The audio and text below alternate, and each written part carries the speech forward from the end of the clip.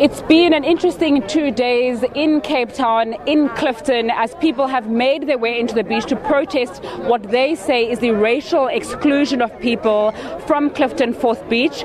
It started last week, Thursday, when residents allegedly contracted private security to remove people from the beach at 8 o'clock. One of the people who was there is Faiez Jacobs. He joins me right now on Clifton Beach. Thanks so much for your time on SABC News. Good, thank you. Just tell us about what happened last week and what led to today. Okay, last week was unfortunate. Today we're celebrating our humanity. Last week I was here with my family and friends, and we were asked to leave by private security. We refused to leave then, but it was knowing that the private security evacuated the entire beach. Today we are here saying that beaches, all God's beaches, belong to all of our people. So you can see around you, our agenda is to bring people together. We believe in non-racialism, non-sexism and inclusivity. Where other people want to divide and offend each other, our agenda is to bring people together.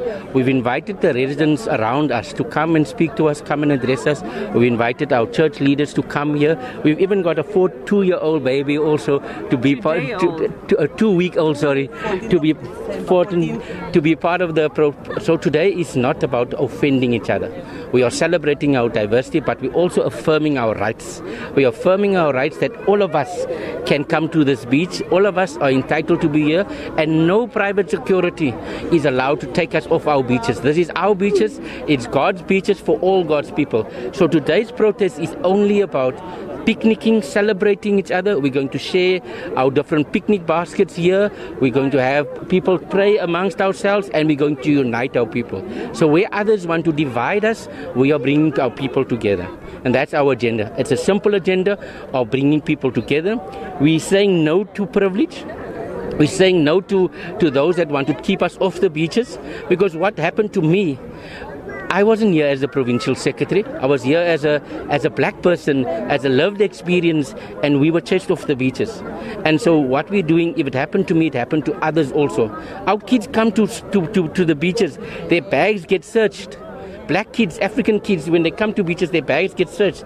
Now we have a situation where the beaches are open. So today is a celebration of our common Ubuntu, our menswaardigheid, our humanity. And that's what we're doing here with all of our comrades. It's also a throwback to a previous protest that happened during apartheid in South Africa that you were a part of. Talk to us about that. Yes, indeed. In 1989, at the height of apartheid, we couldn't go to beaches. We couldn't go to the Strand beaches. We couldn't come to white beaches. This beach, Fourth Beach, was exclusively white. The Maiden's Cove Beach was a colored area. Africans couldn't come to the beaches. But we, as the ANC and activists in 1989, we said no to this. We said we're going to defy, and we opened up the beaches under Desmond Tutu's theme, all God's beaches for all God's people. We went to the beaches then, and we reclaimed the beaches for all of our people. Today we hear, it's unfortunate, but today in Cape Town we have to do the same.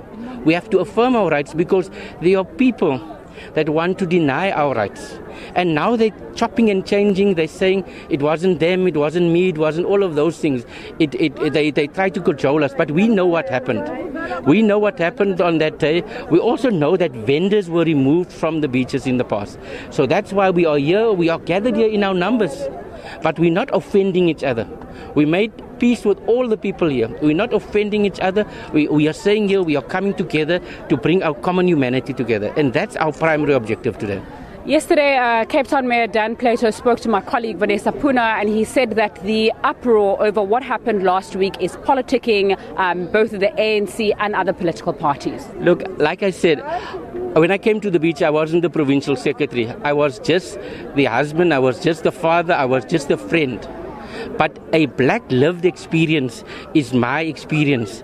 It's a reach for JP, who's a white person, to say that we didn't experience what we experienced. We did experience private security protecting privilege on this beach. So I take it highly offensive that it is actually personal. We're raising the issues quite sharply, not politically, because this generation that I hold in my hand, we must protect them to also ensure that their future is secured.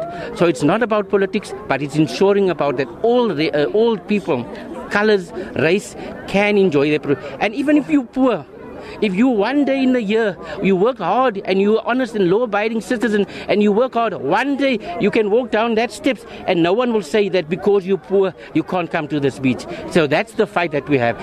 If that is politics, yes, we're playing politics. We're playing to unite our people around this. It is race and it's gender, because in this city, unfortunately, a lot of privilege happens still to be white. Faiez Jacobs, thanks so much for your time. Let's speak to some people who have come out today to this picnic to find out what their reasons for being here are and what they hope to achieve by being here.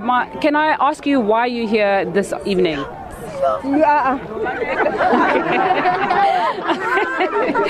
That is the nature of live television. There are other people here. Let's find out who is here. Can you tell me why you're here and what you're hoping to achieve by being at Clifton Fourth?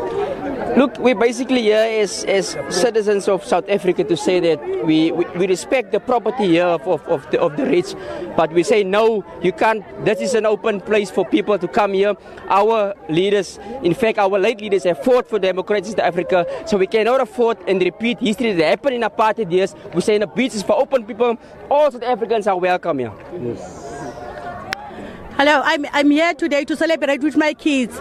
This place now, I want to make sure that this place is no more a private place now.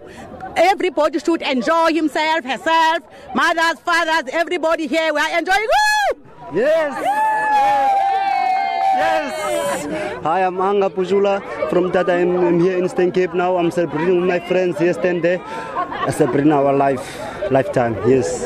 So a very different mood from what we saw yesterday. People reiterating that they're coming out to try and be together with their friends and family. Although they're protesting, it's a form of protest where they're saying they have a right to be here. They're not trying to disrespect anyone. They're not trying to cause any animosity with residents. They just want to also assert their rights to be here and make sure their dignity is not impeded on by private security or anyone else. Abra Barbier is also here, so let's go to her and get another view of what's happening on Clifton Fourth this evening.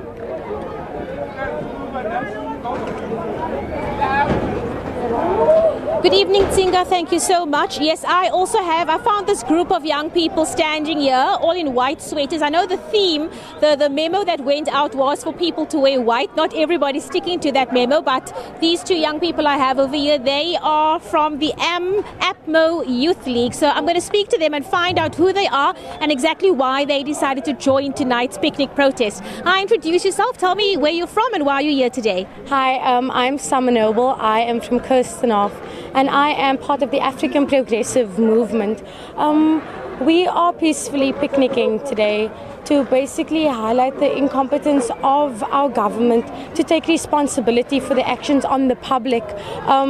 When we look at how our public is being treated versus basically what is being said and the actions that come towards what is being said, it doesn't really line up, you know. How is it possible that us as human beings firstly can take that approach to violently remove people, you know, from a landscape that is free? Our beaches are free. Us as human beings firstly, and then we also have to look at other aspects like political aspects, where us as a party, we also need to look at those aspects and think, you know, we need to challenge the government. Are you sticking to what you were saying? You're saying you are loving, you're saying we are unified, but yet your actions are completely different to what is being said. We need to challenge. Sorry, so are you the youth league of a specific party, or is the AEP, the APMO, your party? We are the African Progressive Movement, and we are part of the youth league of the African Progressive Movement.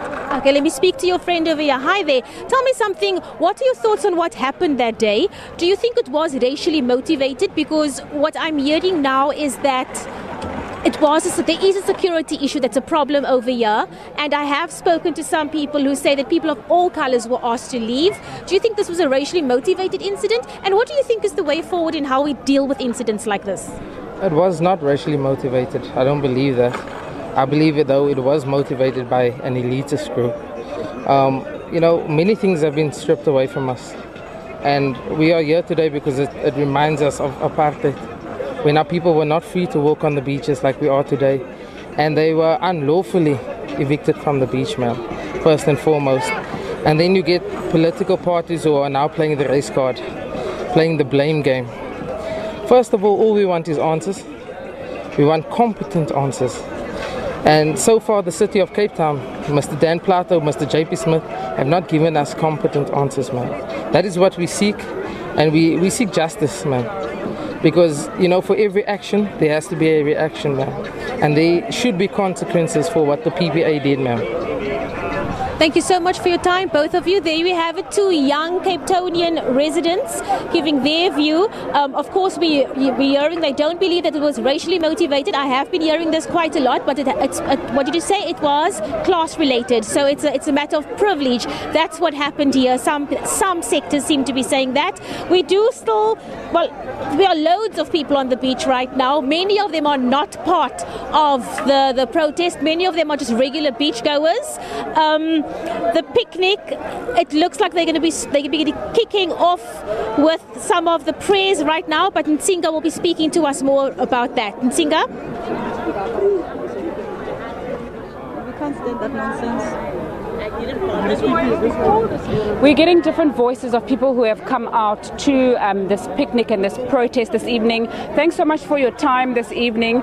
Talk to us about what you're experiencing as you're on Clifton Fourth tonight. Nzinga, it's so sad that in so-called democracy of 24 years, we experience things that I've experienced today. We were sitting there, just chilling. I was looking at the direction where these officers were going around. They skipped all white people here. They went to people who look like me, African people, and searched their bags. The question is, why didn't they go to white people and search bags up and find what they wanted? The next thing, they took Utjwala with them. They did not take Utjwala to the office. I had to organize those young people to go to that office to tell them that this is Africa, this is not Europe. They must treat us equally. And this so-called private place is not private. It's our ancestors' land. These buildings that are here are illegal. We cannot have private spaces in our shores. That is unacceptable. And the government of today, that is the ANC, must deal with these people. Otherwise, let me tell you, otherwise, we had enough of this racism. We were born into apartheid. I know what apartheid is. I know what detention is. Our children must not suffer the same consequences that we went through. We had enough on this heartful. You were searched today earlier on the beach. Not me, the people who were next to us. They skipped all the white people. They went to these African ladies and opened bags up and got Utjwala. Well, it's illegal. But the behavior of them, when this lady confronted them, he wanted to take a spray and spray him. We had to take those ladies to that office and confront those people and tell them, this is Africa, this is not Netherlands. If they want to treat us like that in our country, Dromedaris and Reiger and Qunta is in Simonstown, they can jump and go wherever they come from. That is, they can just go to Simonstown, Dromedaris, Reiger and Qunta is still there and go. We're not going to be treated like that in Africa. This is Africa, this is our motherland. These are sons and daughters of this soil. These people are foreigners, these are invaders in this country. We're not going to tolerate shit in this country. Okay, we apologize for that language. Obviously, emotions are quite high here. Today is meant to be a day where people are coming together regardless of their party affiliation. The ANC has said repeatedly that it's not an ANC event, it's people coming together. Are you sensing that as you sit with the different people, as you're waiting for prayers to come, there's a spirit of togetherness even with the residents of Clifton? I'm not sure whether that is going to happen later. We'll just have to wait and see if they're going to be part of what is going on to show remorse. Because what we find out after so-called democracy of 25 years, these people do not show any remorse. You understand? So we're not going to tolerate that now. Enough is enough. We'll see what is going to happen, but it's up to them to come and apologize of what has happened yesterday. It's up to them. We did nothing wrong. This is our land. If you want to bring a cow here and slaughter it here, we're not going to ask for permission from anyone. We are going to slaughter a cow, a goat, and whatever. Apa is village. Never. Okay, we'll take it back to studio now. It's time for a short break, but we'll continue bringing you the different voices that are coming out here at Clifton Fourth. For now, it's time for a short break. The full view will be back shortly.